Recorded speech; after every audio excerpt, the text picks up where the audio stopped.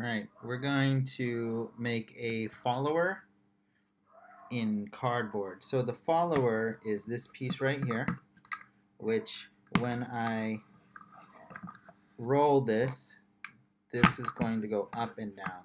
Alright, so that was with wood, but in this case we're going to use cardboard, and I have 2 chopsticks because I ordered some gyoza yesterday.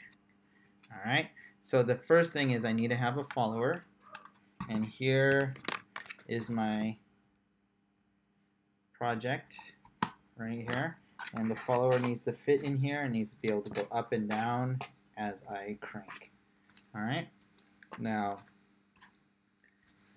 if this is my follower, if I put this here, it's going to not stick there.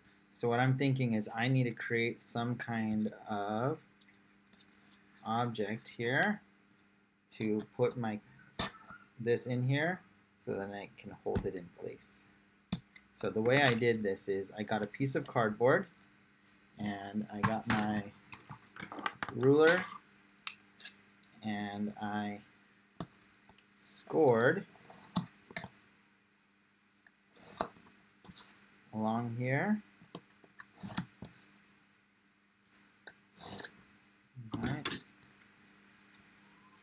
And then I can, by scoring it, it's nice sharp edges, and I can fold this over and it creates like a box. And I can glue this box onto here, and I can now put my shaft in here, and then when it'll go up and down. Alright, so now what I need to do is glue this.